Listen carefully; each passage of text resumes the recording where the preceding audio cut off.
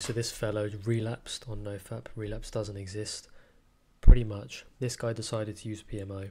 He thinks that quitting PMO requires willpower. It doesn't. You don't need any willpower to do something that you don't want to do.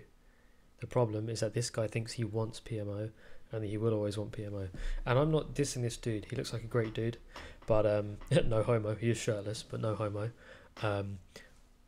My point is that you don't need any willpower to quit PMO. You don't need to relapse. That's all BS. And I'm going to show you exactly why. We're going to react to this. Let's go. Man, oh man. I can't believe it. I can't believe it. My unbreakable discipline was broken. You don't need any discipline to not PMO. The only reason why you want to PMO is because you want to, for various reasons, right?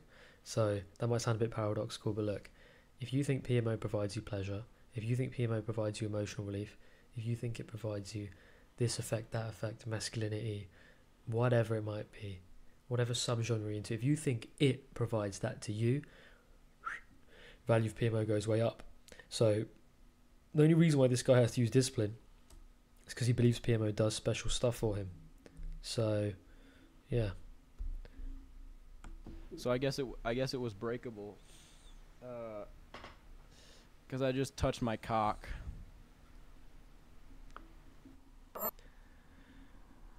Cheeky advert.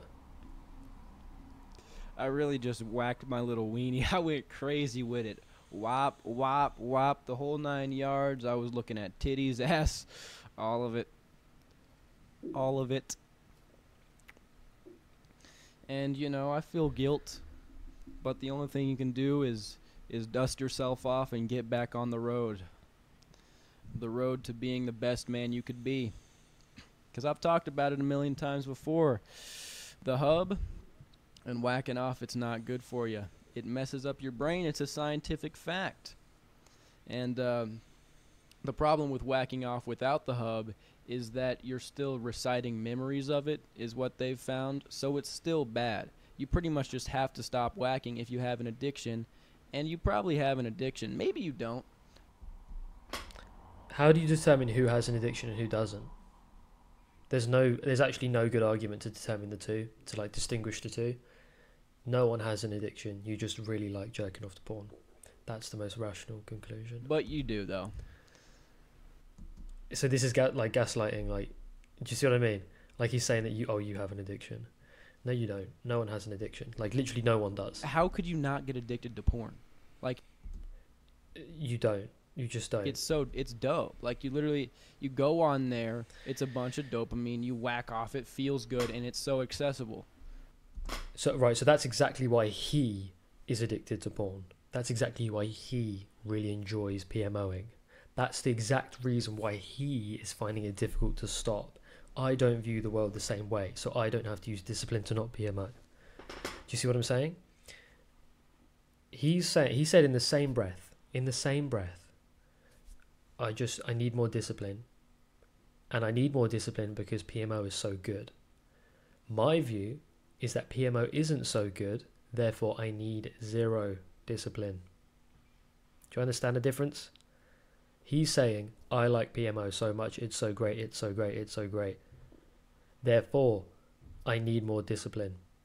I'm saying, instead of needing more discipline, why don't you just not like PMO? Then you need zero discipline. So it's inherently And I'm not coming across as like some, I know I might be coming across as like some smug asshole, but I was trapped in this trap for 6 years. Like 6 years of doom, just going round and round and round and round.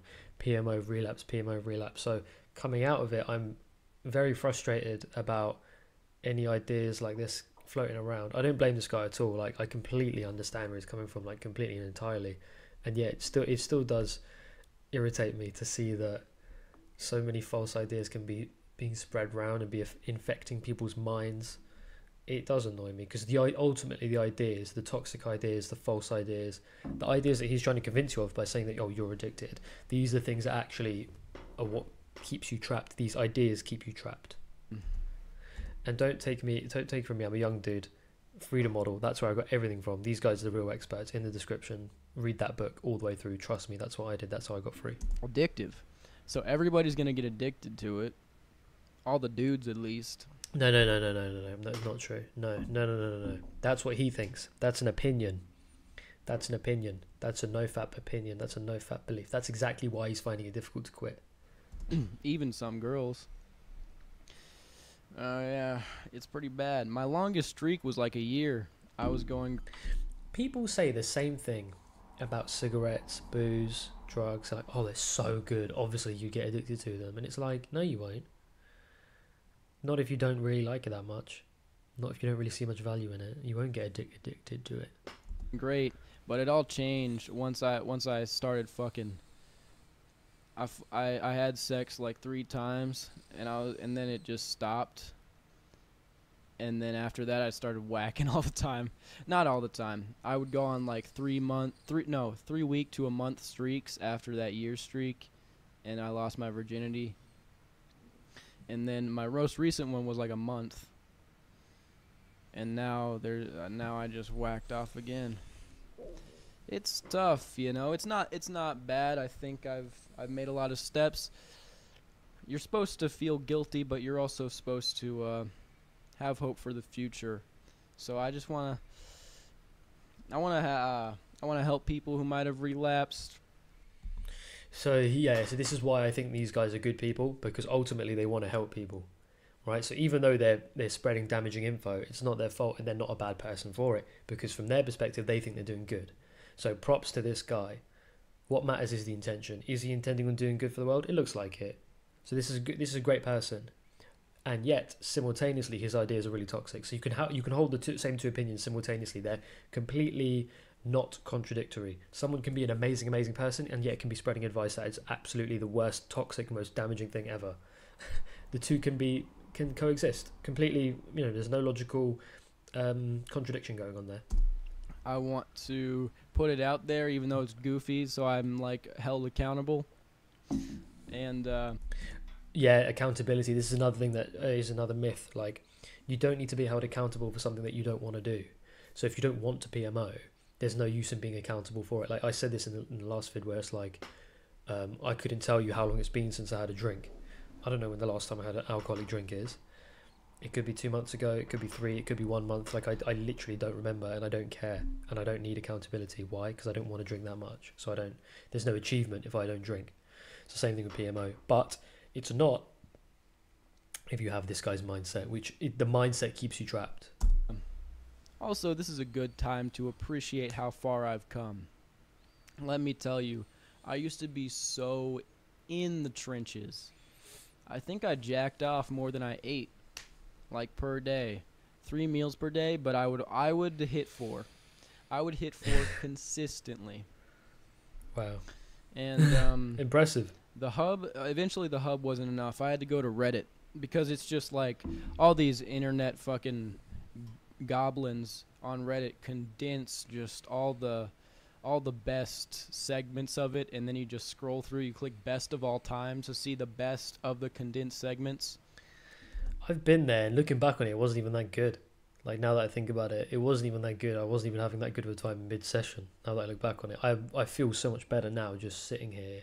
Like, the windows, there's sun coming through the windows. I'm just sat here on my own. Like, I feel better now mid-PMO session than I ever did. Like, I feel better now doing nothing, sat here drinking green tea, doing shit all, just fucking doing nothing, than I did ever mid-PMO session. Like, no joke. The only times I probably felt better mid-PMO session was when I was younger, before I found NoFap, when I was just starting out, and it was like new and exciting. But after age 16, 17, I never had a good time doing it. Like, I did to some extent, but I've never felt as good as I have now, just sat here, doing nothing, feeling good, feeling okay. And you can get here too, guys. You know, read the freedom model, do exactly what I did, and you know, hopefully arrive at the same result as what I've got. And I'm not saying you're going to turn into me. Like, you're going to turn into your own PMO-free version of yourself, whatever that may be. So, and you can look forward to that, and I hope you achieve it, and I hope that you feel better in the future. The novelty is endless. There was like this 15. Oh yeah, the novelty, right? So there's so much novelty of makeup YouTubers on the internet. Do you know how many makeup YouTubers there are? So many. There's so much novelty, and yet I have no interest in it. Why? Because I don't like makeup, and neither do you. You're probably some like male-brained dude, so obviously you don't like makeup, and yet there's so much novelty of makeup YouTubers. The only reason why novelty is a factor is because you care about PMO to begin with. So when you stop caring about PMO, you stop caring about the novelty. I used to play this video game, Dota 2, which is essentially like League of Legends. And I would always tell myself, like, oh, there's so many heroes and there's so many characters and there's so many ways the game can go. It's just so exciting. It's so novel, blah, blah, blah. Then when I stopped playing Dota 2, I don't care about the novelty anymore because I don't care about the game anymore. Do you get it? In second porn one I used to go to all the time, and it would take a porn video, put it down into 15 seconds. It's just ridiculous, bro. What that was doing to my head isn't right. Especially because I started when I was like 12 or 13. And when I was 12 or 13, I was developmentally so young, dude. I was a little tiny little boy just whacking away. I remember when I first jacked off, I couldn't even like, this is weird. This is weird to talk. I know what he's going to say, and I was exactly the same. So let's hear it. But like it didn't. He's going to say he can't ejaculate. It wasn't the same because when I nutted, nothing even came out. There we are. I haven't seen this video. I just knew what he was going to say. I was the same. You were probably the same. My body wasn't even producing nut yet. Yeah, me too. And that's on y'all. God damn. So, I don't know. I don't know, man.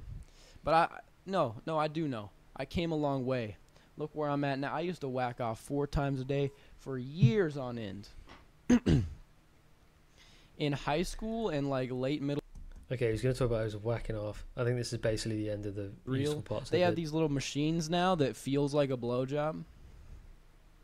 What if it's the move? What if honestly you just like you stop dealing with all the rigmarole with actual women and you just get these machines, dude? Because there's so much more to it than that. Like people make the equivalence, like what one can replace the other, and I mean, can't really, can it? Anyway, I think that's basically the end of all of the useful stuff.